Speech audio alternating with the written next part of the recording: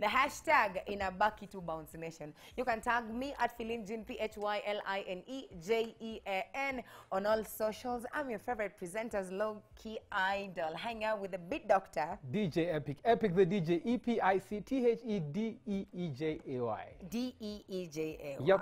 Love that. And of course, we have our second guest right here in studio. She is not only pretty, but she is a rapper, singer, performing and recording artist. And other than that, she's also a PR and marketing specialist. Can we give it up for Saisa one time? Let's go. Hi, how are you doing? You look amazing. Like I love what the camera person is doing. Unaona luku, bro. Drip is dripping. Drip is dripping. Yes. Drip is giving. It is dripping. It is giving. It is giving everything it should give. And your hair, with this weather, how do you get it to stay like that? Drip is forever. Drip is forever. I'm telling you, it is raining and her hair is not even frizzy and everything. And it's just like that. I don't know what you did, but it's working. And it's her natural hair. For those who are thinking like, no, that is her hair. I'm telling you, we need some tips on how to make our hair like that. But that is for later on. Let's talk about music. First of all, kindly introduce yourself to our fans. Okay, so my name is Sandabi, aka the new sheriff in town, aka Kairetu. So yeah, that's my intro, man. Yeah. I love that. We're gonna talk about the cipher you did recently, but before we get into that, talk us through your journey in music. How long have you been doing this, and especially rap? How long have you been doing rap music? Okay, so I haven't been like an artist, rather I started my music career in 2022 December. That's when I dropped like my first debut single, Saisa. So I'd say ndo nimemaliza like an year and something in the game, but I'm not new to the game because, as you've said, I'm a PR and marketing specialist. So nilikuanga team ya Butros, by the way. Nilikuanga team ya ADF. So yeah. Oh, so you were part of ADF? Yeah, I was part of the team. You were, but so you left. Now when I started venturing to my music career, so nika. Oh, you are them as part of the PR team. PR so marketing, na walijuanga when msanii time ulikuwa huko kweli? At hiyo time ndio sasa nilikuwa najifind. So at hiyo December when I decided to like drop my debut single, ndio sasa kwa oh for real. Okay, acha tu ni do kitu nione venye. There is no way. So you were with Akina Dopamine. Kina Dope, yeah. Okay. I love that. All right, let's talk about you doing hip hop music. Yeah. A lot of females will just like rather sing. Not a lot of women do venture into hip hop music. So is hip hop something you grew up listening to?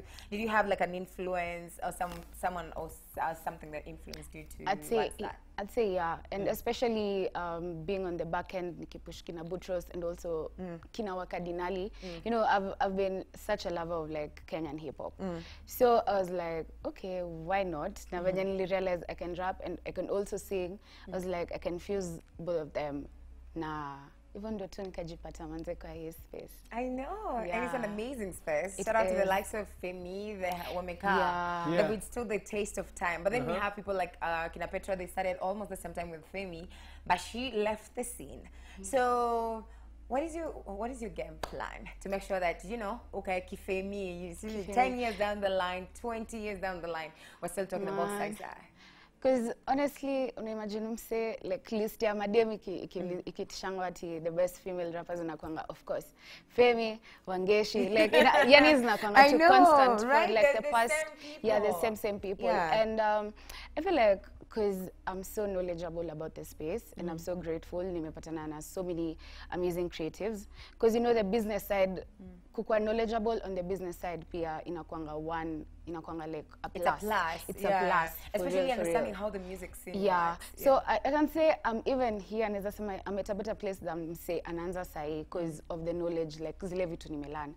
And I feel like with my game plan already I'm not too far because I actually have my debut album coming through in a few. Yeah, in like your debut single comes a year. It came out last year. Yeah, 2022. And 1 year down the line, now we're gonna have an album coming through. Yeah.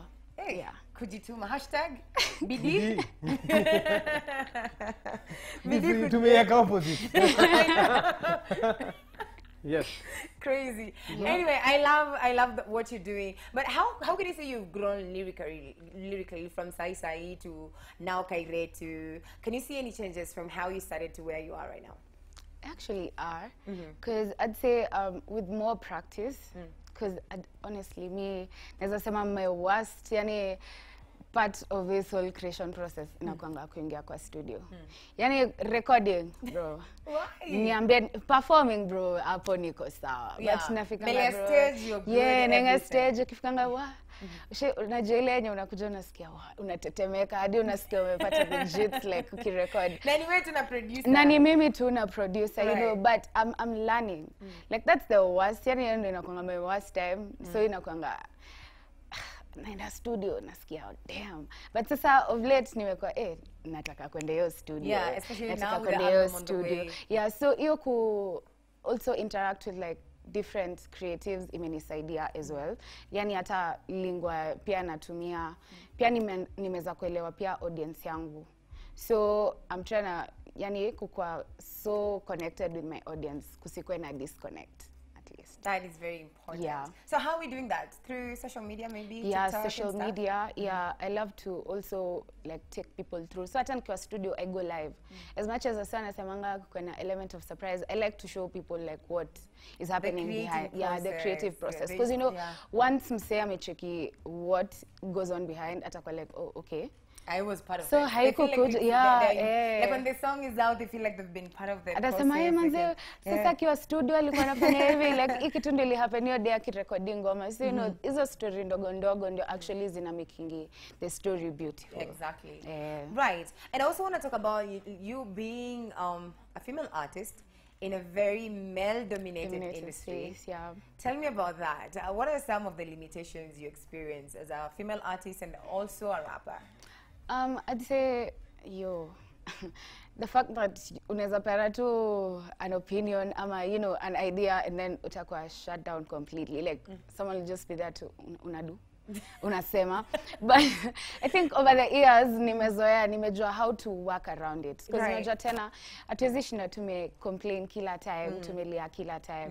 So, figure out other ways of how to like communicate and make sure like umesikizwa. And sai, I'd say, the space has really evolved. Because sai unapata hadi madem ndio wana call the shots hata kwa hizi the corporate rooms and all this. So, at least sai unaweza sema wase wameanza ku change.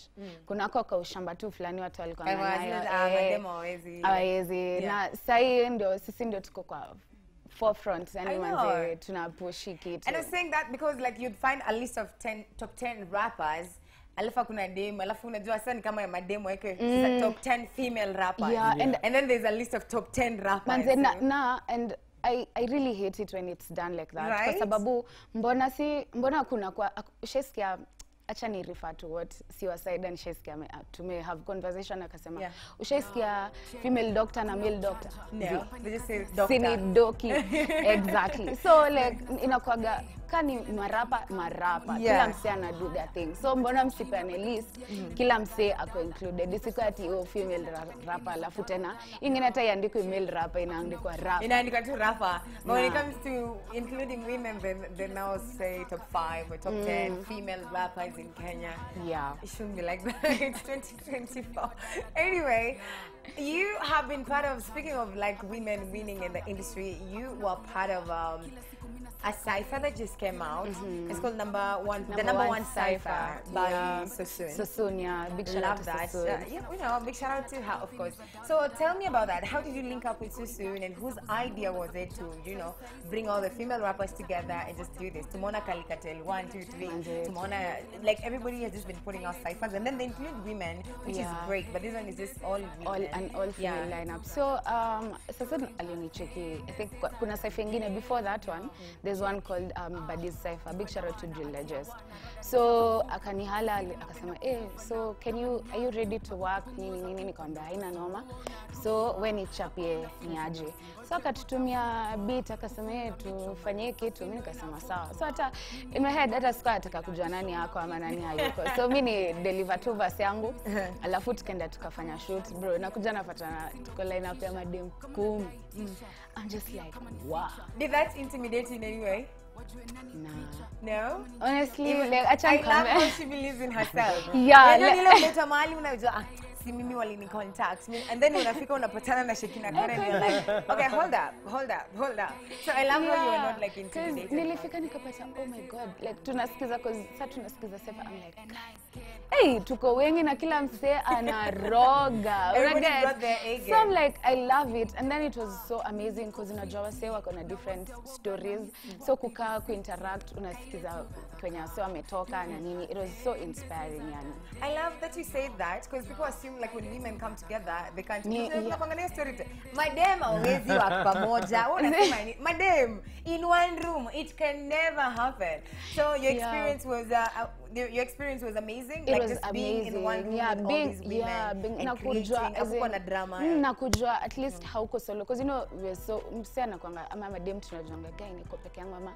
But sasa nilikuwa like tuko wengi tunangangana hivi tusonge basi. Right. Yeah. I love that. All right, and of course you've told us you have an album on the way. How soon are we talking? And do you have any features we should know about? Anything you want to tell us, kabla?